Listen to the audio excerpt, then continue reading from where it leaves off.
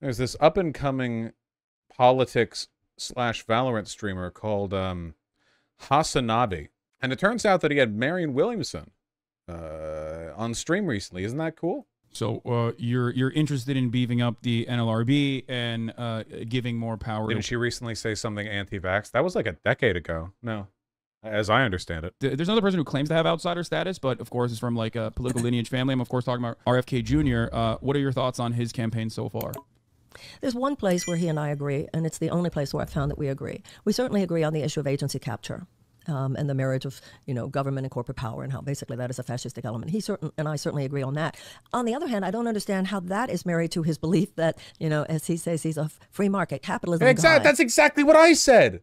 He LARPs as like an economic populist, but then if you he's like, oh, well, corporate capture. But then if you take a look at his economic policies, he's like, well, how can you be free market? But also, this is like a libertarian delusion, which is the idea that collusion between the state and corporations is anything other than the free market. That is the free market. Whenever you don't have regulations, that's what happens every time, obviously. In a free market, they will immediately seek to collude with the most powerful local institutions. And if there is no government, they will become the government. People are correctly pointing out that he's done a lot of weird things. I mean, he gained a lot more prominence in recent years through anti-vaxxer conspiracies, through those circles, QAnon and whatnot. You could actually see Marianne right there going like, oh, here we go. Of the some of the writing that has been conducted on your campaign so far have also had a little bit of, not necessarily claiming that you're an anti-vaxxer, but definitely there is some questions about that. What are your stances on vaccination? Well, the thing I do agree on is that I don't think pharmaceutical companies, listen, I don't think that insurance companies should be dominating our, whether or not we have health insurance. I don't think pharmaceutical companies should have the dominance they have. I don't think gun manufacturers or big oil or big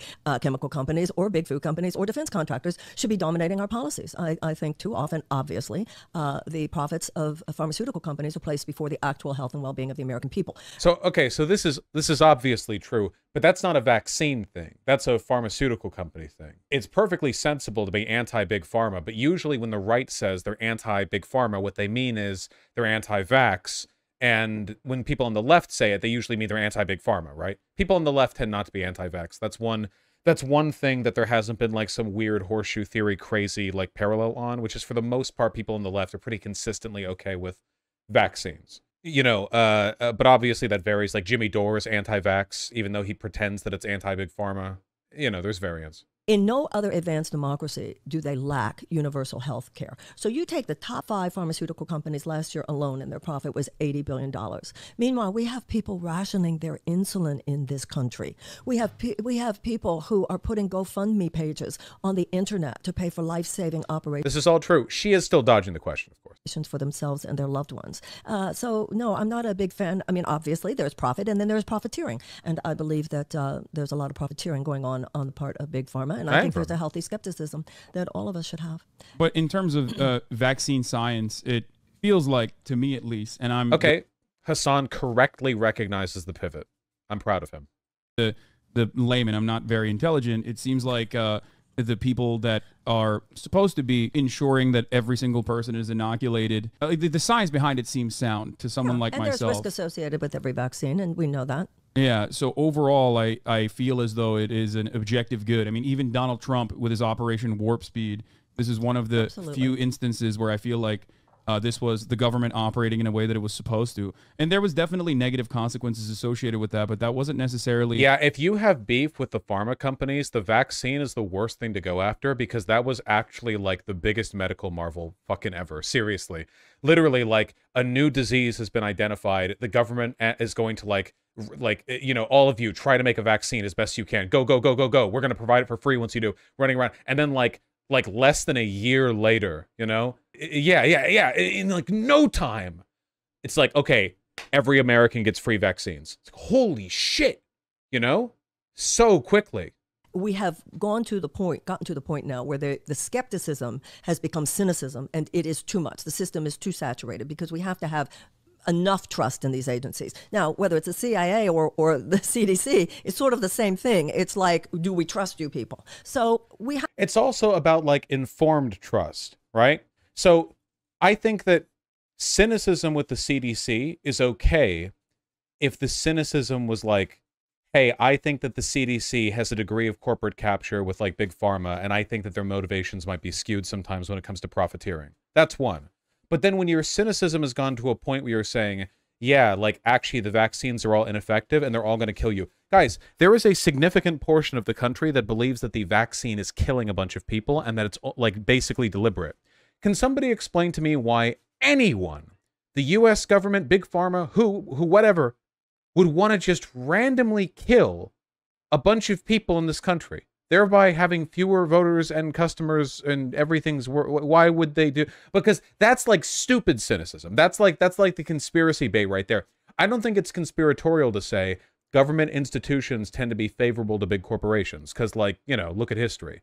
But if you're running it to the point where it doesn't even make sense anymore, you know, it's about informed skepticism. You know, you're right, Crane. They don't understand how society and incentive structures work. They just don't get it. Maybe you don't like me for whatever reason. Whatever.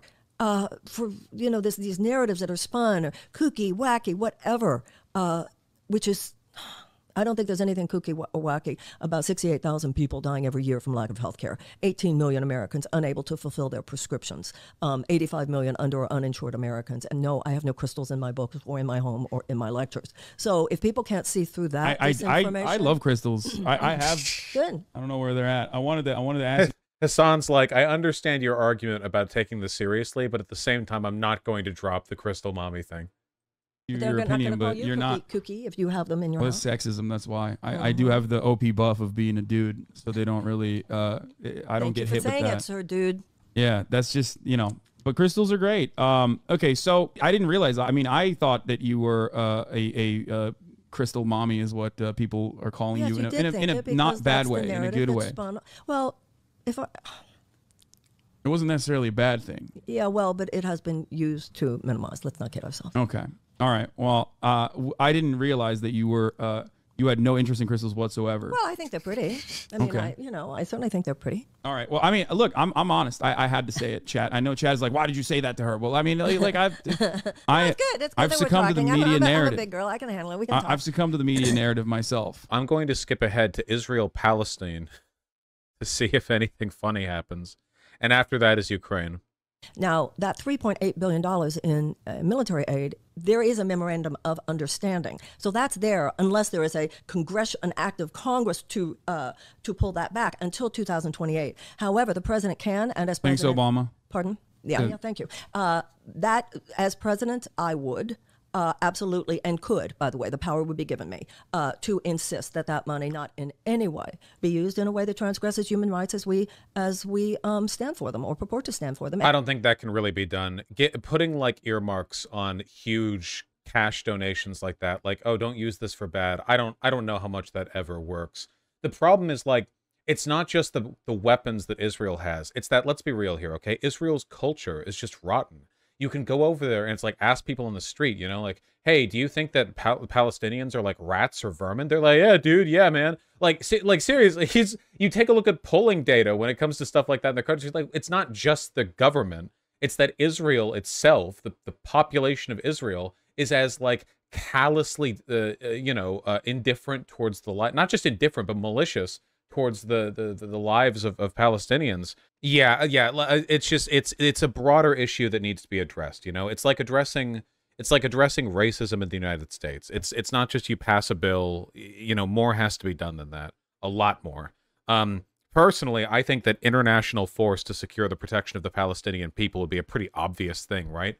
We intervened to keep Serbia from genociding all of the Kosovars. But obviously, we can't do that with Israel because they're an ally and a nuclear power. By the way, like, nobody in the government, like the administrative state, not the politicians, actually thinks of Israel as an ally. Israel constantly spies on us, does OPSEC checks for our influence, and does, like, PSYOP shit on us. We are not allies at all. We don't, you know... We don't treat each other that way when it comes to the actual, like, engagement of our departments with each other. A place where I deeply disagree with the President Biden is on the use of cluster munitions. Those munitions are evil. They are obscene. They are illegal according to 122 nations, and they should be according to ours. So my heart is really broken, and we should not be using cluster bombs. And I think Americans need to realize what they mean, because they have repercussions after wars over children, other innocent civilians killed by them. They don't all detonate at the time that. Yeah, the main thing that shifted me on this is that Russia is already using them. Because the problem with cluster bombs is that a bunch are left unexploded, but Ukraine is already, yeah, a landmine field full of unexploded cluster bombs, you know what I mean? So, like, the introduction of them to a conflict where previously they weren't there is one thing, but when half of Ukraine is already mined to fuck, I feel like, you know, because they're like cluster bombing areas that are already flagged for being cluster bombed, you know, like Eastern Ukraine and stuff. So it's not like civilians are just going to run through there freely as they have before. You know what I mean? I will say this. No, of course, the United States does not have clean hands. Yes, the United States was, you know, pushing too far east with the whole NATO thing. Nope. Yes, the United States, or no, I should say, we should not have had the Aegis missiles in Poland. However, we should have had more. This is where I differ from a lot of my friends. None of that, to me, justifies Vladimir Putin's invasion of a sovereign country. I would like to see it be a negotiated settlement in which Ukraine has any Ukraine to negotiate. Yeah. The problem with this, the people always say this, right? The problem with this is negotiate what? This isn't a complicated conflict from a moral perspective. Like, what is there to negotiate? You know, there was a 15-point plan negotiated in Turkey in the earlier version of the invasion that seemingly was a little bit more prosperous. Zelensky himself even conceded to pushing Crimea later down, you know, to like a 15-year program for Crimea where he would like have. Then they would have to do another war, another democratic vote on how. Dude, do you really think that Putin would let Crimea be voted back into another country? That they would let Ukraine do like a proceduralist annexation, like through a vote? Also, can't you tell Russia's being disingenuous with the peace agreements if they're initiating peace talks right after doing the invasion? Like, doesn't that strike you as a little bit like, oh, maybe they're playing a game here? Why would they invade and then go like, oh, well, here's these like peace. Listen, we're pro-peace and we have these peace agreements and like, come on. To best continue on with those negotiations, that all fell apart when Boris Johnson. This is the 15-point plan that Hasan's about to say some right bullshit. Hold on. Boris Johnson did not like destroy peace talks for other countries. Zelensky was never going to accept a peace agreement that didn't involve the retaking of all of Ukraine. So none of this is worthwhile. That's total bullshit. The idea that Boris Johnson was just like, hello, mate, don't do the peace agreement, all right? And that just like Zelensky is like, oh, okay. Like it's just ridiculous. It's always with people like Hasan, fucking all the people in these talking about. It's always like the West is always the ones responsible, man. Holy, it's like all the time. It's like listening to far right people talk about Israel and AIPAC. You know, like, oh, you know, this one time a big oil company did something that was kind of greedy. It was like, actually, that was AIPAC and Jewish people. It was like, well, was it? What was it actually? You know, it's everything. Is everything the West with you? Visited Ukraine, and I don't think that England has any sort of agency in this conversation beyond operating as a mouthpiece for the American State Department. Everything's the West. Everything's the West. Everything's the West. And there's that interview with Naftali Bennett and so forth. So. Wait, hold on. How can he simultaneously argue that China and Turkey should have a right to, like, negotiate peace agreements, but England can't? Wait, what? So, what, an authoritarian country that's, like, 2,000 miles from Ukraine, and an authoritarian country that's, like, 1,000 miles from... I'm way off the numbers here. But not a democratic country that's 2,000 miles off? Why not? You know, I look at American foreign policy over the last 50 years as toxic masculinity writ large. Cowboys going out, guns a-blazing, so immature, so lacking in wisdom. We must learn how to wage peace, and we must learn how to have a far more humble and respectful relationship with other nations. Okay, so you're in disagreement with the current foreign policy perspectives on China that seemingly is bipartisan, and it's like xenophobia, that China is bad, evil. Well, there have been some efforts when you... I agree about America being overly paranoid and xenophobic towards China. However, let's not pretend that China is not like gung-ho, cowboy yaha. They keep threatening to invade Taiwan. They're like building fake islands in the South China Sea to extend their international borders until they can like completely cut off other trade. They're incredibly aggressive, far more so than we are presently. At least in rhetoric. There's always been, since the Nixon era, the the American attitude towards China has always been like, yeah, we're not gonna do anything. We are no longer recognizing Taiwan as the real China. It's just autonomous region, while also simultaneously giving arms to Taiwan and trying to massage any kind of interest that there may be in the public. And oftentimes this is not dissimilar to the Arab Spring, real legitimate interest in emancipation or wanting to become independent, beefing up these different groups in a collaborative effort to utilize an area with historic conflict, simultaneously claiming that you're on board with it. We're not using an area with historic conflict. Taiwan has been its own thing for over half a century now, and we have a defense contact with it. We don't exploit our relationship with Taiwan to like muscle in on Chinese territory or whatever. We just expect China to not fucking invade them. I think that's pretty reasonable. Okay, here's a question that you can ask anyone who pretends that Taiwan is the front for some kind of imperialist US venture into China. Why then do we not have military bases in Taiwan? Like, we have a defensive treaty with them. They're an ally of ours. We've explicitly stated that we will like defend them if necessary. Why don't we have military bases in Taiwan? The answer for that is because we're not using it as a fucking bulwark. All right. Well, thank you so much for coming. Thank you so much. Bye, everybody. I'm never going to get an answer to this, man. Because whenever people want to talk with me about like the Russia-Taiwan thing, they're insane tankies. Hasan's not an insane tanky. I just don't get his like foreign policy takes. I don't understand it. I don't get it.